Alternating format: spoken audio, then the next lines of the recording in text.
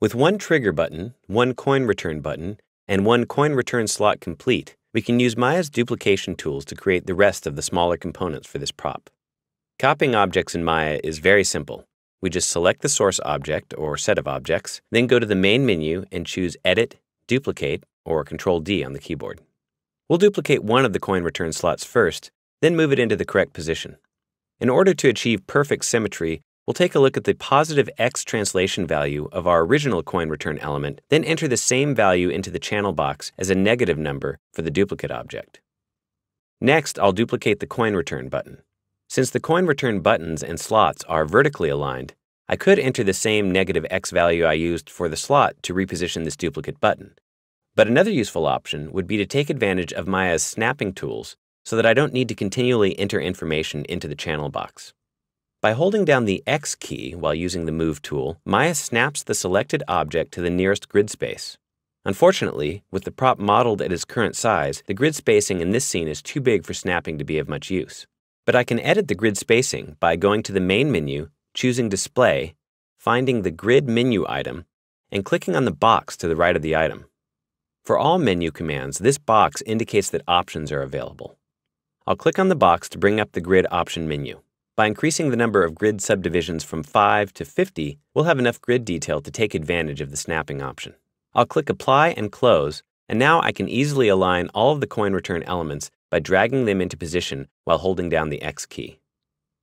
Maya has other useful snapping options as well. For example, holding down the V key while moving an object will cause the selected object to snap to the nearest vertex in the scene.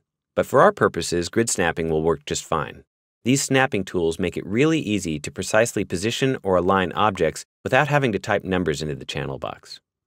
This prop requires 6 main game buttons organized into pairs. To make sure that the spacing is consistent for these button pairs, we'll use a more advanced duplication method called Duplicate Special. With one button and its rim selected, we'll go to Edit, Duplicate Special, and click on the box to the right of the menu item to bring up the options window. Duplicate Special allows us to create multiple duplicates and automatically adjust the relative translation, rotation, and scale value of each copy. My first button was created on the right side of the game cabinet with an X value of about 0.2. So I'm going to adjust my Duplicate Special options to create a copy that's symmetrically placed on the left side of the cabinet at negative 0.2. To do this, I'll enter an X translation value of negative 0.4 and click on the Apply button. You can see that a new button was created and moved 0.4 units to the left so that both buttons are symmetrically placed. I'll leave the Duplicate Special Options window open because as I create additional buttons, I'll want to maintain this consistent spacing of the button pairs. I'll duplicate the middle right button just using the basic duplicate tool, again hitting Control-D on the keyboard, and match the position of the far right button shown in the reference image. I'll hold down the X key again as I position this button so that its placement is more precise. Then I'll return to the Duplicate Special Options window and click on the Apply button again to complete another pair of buttons with identical spacing to my first pair. If I needed to create a whole row of buttons with this spacing, I could easily do it by simply increasing the number of copies shown in the Duplicate Special Options window and choosing Apply.